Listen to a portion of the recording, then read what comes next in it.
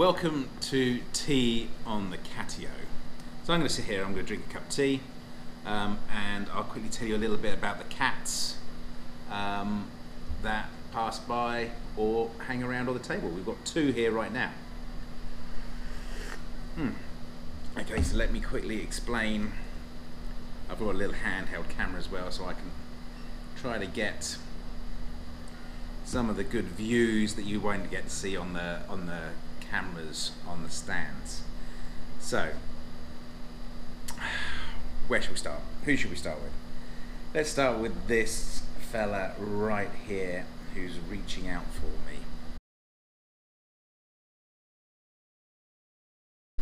Okay, so this is Six. So Six is male. He's quite young. He only must be a year or probably less than a year old. His story is, I was driving home one day and he was lying on the side of the road. I thought he was dead, but he was just in really bad condition. He was only a tiny little kitten. He was struggling to breathe. He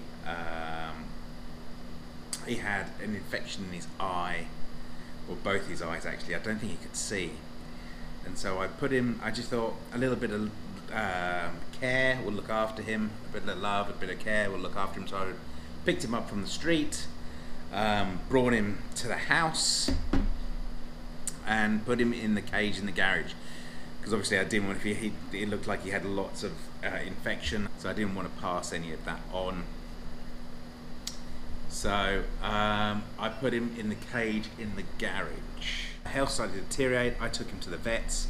I remember really struggling finding a vet to take him to at the time. It must have been during a national holiday, but I found a vet that we don't normally go to in Block M. I told the vet exactly what, if he needs to be put down because he's not going to live, then I can pay for all that, just put him out of his misery. The vet said, let's keep him for a couple of days, would you be okay with that? Because obviously I'm paying for all this. I said, yeah, okay, because I don't want to see him die. I said, give him a couple of days, let's see if he improves. And he improved a lot. And so obviously I didn't have him put down. I had him brought into the house. We looked after him. He had his vaccinations, and he's been with us ever since. The reason he's called Six is because he's been through a lot, and if a cat has 9 lives, then he's used up 3 of them. Is this working for you? Let's go on sitting forward.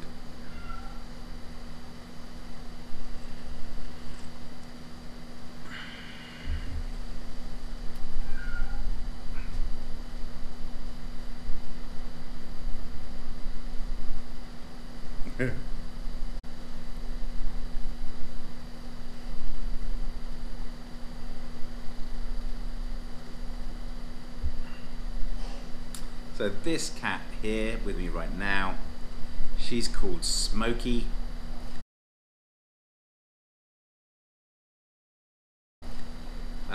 She's actually a kitten of one of the cats that we found abandoned. So her mum, which we called Yoda, because she had huge ears, tiny little head, huge ears. We were in our old house, in the back of our old house, and we could hear this little kitten screaming. It must have been so hungry. So I went out and had a look and came back with a box, because as always they're put in boxes with dry food that they're far too young to eat, with this tiny little red ginger kitten who we called Yoda. Yoda was great. So Yoda's one of the first kittens that we took in off the street with the idea to get adopted. Yoda stayed with us about a year, maybe a little longer, and then Yoda was finally adopted. But we did tell the family that were adopting her that she'd not been sterilized. We did make that really clear, that Yoda had not been sterilized, and that the first thing they need to do is sterilize her.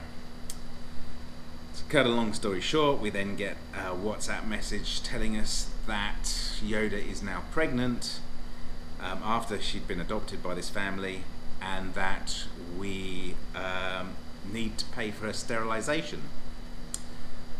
And so, to cut a long story short, we did pay for her sterilization because we didn't want even more kittens to come along. And we said, rather than them abandoning Yoda's kittens on the street like so many other kittens, we'll take them and we'll try to find foster homes or adoption forever homes for them. We didn't want to do that, but we thought that would be the best thing for Yoda's kittens. And so, well, there was 5. Was there 5? Yeah, there was 5 or 6 kittens brought in. There was 3 ginger, 1 Smokey, and 1 calico.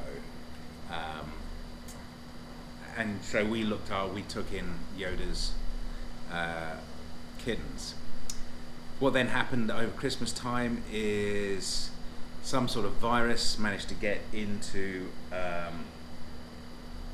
house, and to cut a long story short, and I will probably tell you the story another time, it wiped out 3, 4, 5, 6. It wiped out 8 of our cats. 6 kittens. It killed 6 kittens and 2 adult cats.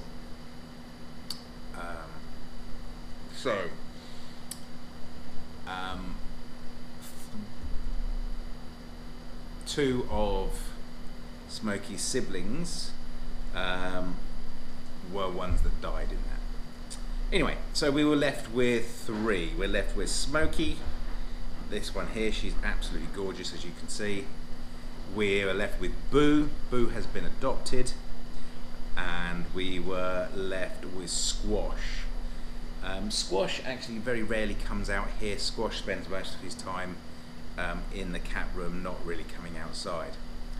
And so Smokey has been vaccinated, and she's also been sterilized.